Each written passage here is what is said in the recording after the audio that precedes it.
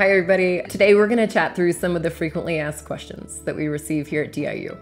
Ultimately, we are trying to design processes that are transparent and bring visibility to every step in the process. Hopefully the answers to some of these FAQs help. So question number one, how is DIU funded? Travis, would you like to take this one? Sure thing, Sarah. DIU is part of the Department of Defense, and like the rest of the department, we're funded by Congress. And the Congress goes through a process each year called the Congressional Budgeting Process, and that's where we receive our funding for our organization.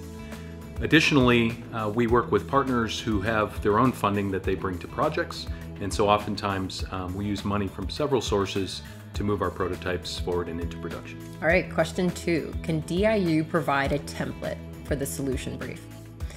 So this question we've thought about quite a bit. On one end of the spectrum, we've debated, yes, why not provide a template? And then every response looks the same and it's easier for us to evaluate. The other end of the spectrum, though, is we've really loved the creativity that companies have brought to the table, representing not just the team that they've built, but then also the products they've built and the problems they're solving with those products. So ultimately, we've landed on let's keep it less defined. I would offer, though, that a key thing to include in that solution brief is how your pre-existing product can solve the problem that we've detailed in the solicitation.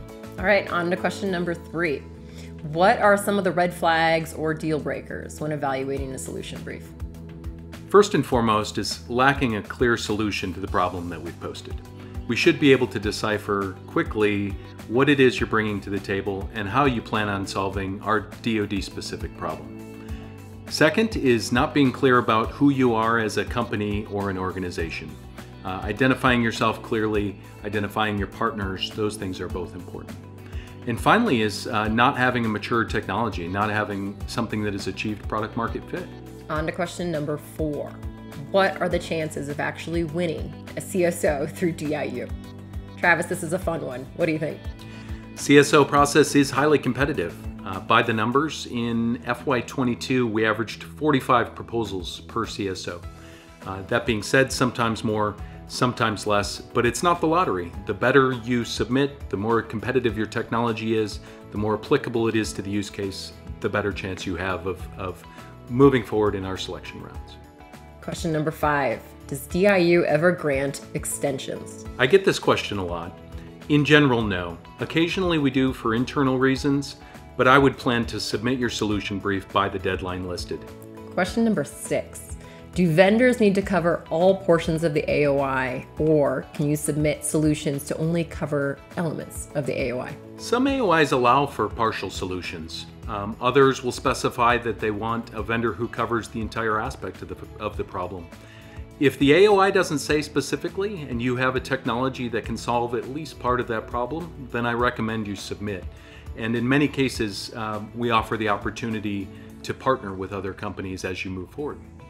Question number seven, can non-US domiciled companies participate in the CSO process? They can, and we encourage them to.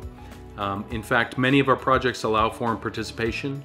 In a handful of cases, we aren't allowed to take foreign companies, but in those cases, we'll let you know in the AOI, so be sure to check that closely.